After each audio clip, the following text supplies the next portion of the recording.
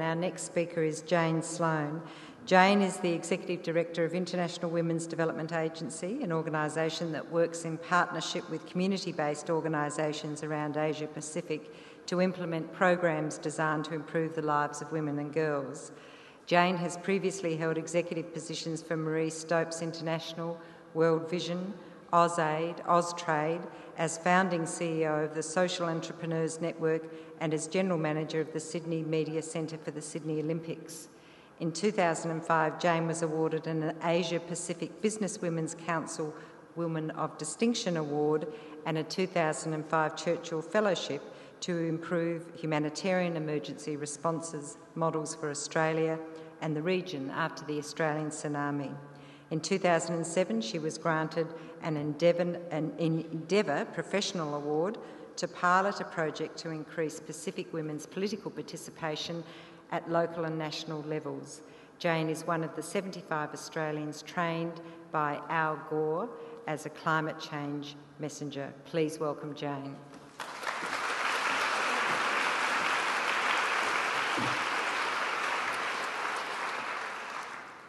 I'd like to acknowledge the Wurundjeri people, who are the traditional custodians of this land. I'd also like to pay respect to elders both past and present of the Kulin Nation and extend that respect to other Indigenous Australians present. Over the last week, there's been much debate over the impact of Germaine Greer's book, The Female Eunuch, fuelled by an article by Louis Naura in the Monthly magazine. I was thinking about the seminal influences in my early life and that the first record I bought was Helen Reddy's I Am Woman, Hear Me Roar, a song to set me on the path of advocating for women's rights, if ever there was one. I bought this soon after I joined the YWCA, and both the music and the experience of being at the Y affirmed me, built my self-confidence, and gave me a sense of possibility in my place in the world. By then, The Female Eunuch had been the wake-up call for countless women who made radical changes to their lives. Greer's bawdy humour, an intelligent, brave and impassioned call for women to make their own life on their own terms was compelling. Women took up new careers and new relationships, started managing money themselves, challenged laws and the culture of sexual harassment. On International Women's Day this year, Greer wrote, "Every new generation of women struggles to define itself. There is no need for today's women to march to a 40-year-old feminist drum. The feminist revolution has not failed. It is yet to begin. Its ground troops are fast developing the skills and muscle that will be necessary if we are to vanquish corporate power and rescue our small planet for humanity." I was curious thus to read the responses to Louis Naura's own polemic, and I was fascinated to read the range of issues and perspectives that it attracted. One particular exchange caught my attention on the ABC's The Drum Unleashed blog site. Jason wrote, "As to the modern woman being oppressed, I for one am tired of this old record. There's not a single university in Australia that would deny a woman entrance. I'm a middle-class white male that has worked for the majority of his life in a female-dominated world, education. Yes, business is dominated by us, but no one helped us get there. We don't have support groups. We don't have governments taking care of us. We are just meant to shut up and put up. We get ahead because we put in what is necessary to get there. We don't ride along on skin colour, gender or sexuality. Maybe it's time all the rest of you did the same. Maybe then you'll be a true equal." Miffy wrote back, "Jace, honey, as a middle-class white male, you do ride along on skin colour and gender. I assume you don't have children. Curiously, you haven't mentioned anything about the division of labour in holding down a paid job, running a household and caring for children.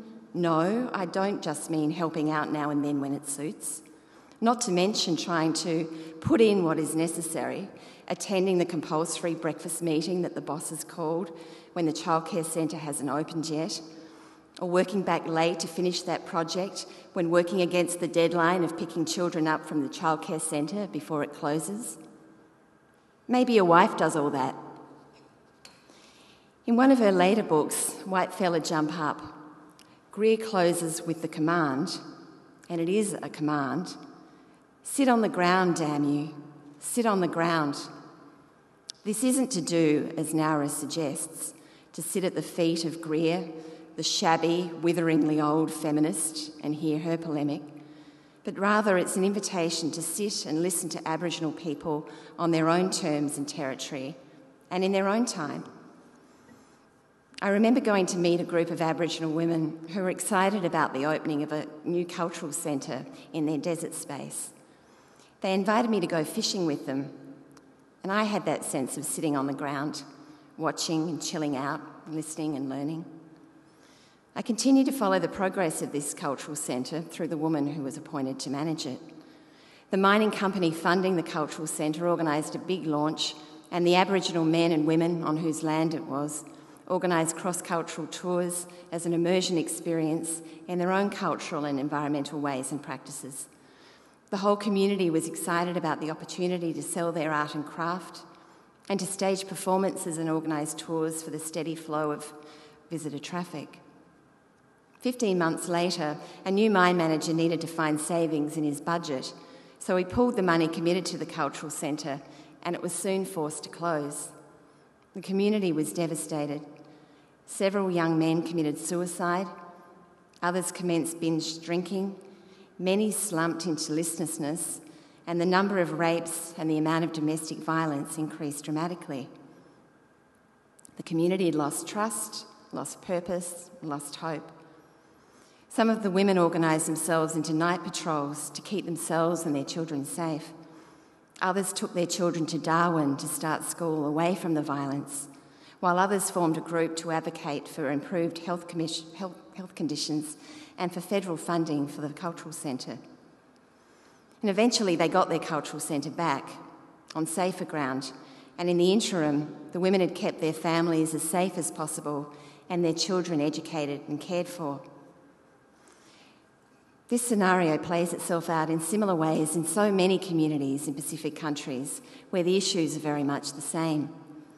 When I was in PNG a few years ago on a leadership fellowship that was partly sponsored by several mining companies, we were taken on a tour of a mine operations support services for those working for the company. I saw a group of women watching us from the sidelines on one of these visits. "Come and sit with us, sister," they called out to me. So I did, and they called out to more women to come and sit with us.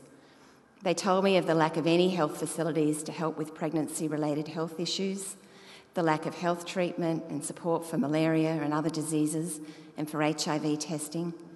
They spoke of the rampant domestic violence, of the number of women who'd committed suicide because they felt there was no other way out, of the lack of a place to meet as a supportive space to talk and to share their burden. The women talked of their plan to create such a space and to also introduce adult literacy circles to give other women a greater chance of getting a job and thus greater independence.